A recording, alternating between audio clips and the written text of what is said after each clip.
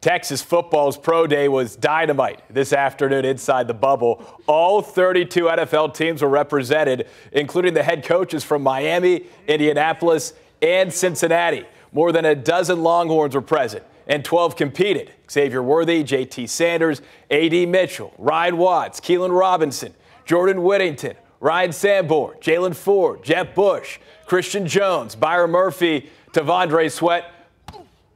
And that's all that there was. Jonathan Brooks was there, but he sat out, still recovering from his torn ACL. Hey, even that guy, Quinn Ewers, got to show off his arm a little. But the growth in this Texas football program, very noticeable. Very much a stark difference from when Sark first arrived. Seeing how this team has changed as far as the amount of people that are in here and going to the league, it's amazing to see. So I'm glad I get to be a part of that. This is exactly what we've been working for, and hopefully, this is just the start of it, and this is a norm. It ain't nothing to be too impressed to talk about anymore after this year. Just definitely be able to improve over the years and just set the standard for the next class, and I feel like he's going to do the same thing for years to come. Pretty impressive. The NFL draft kicks off April 25th in Detroit, Michigan.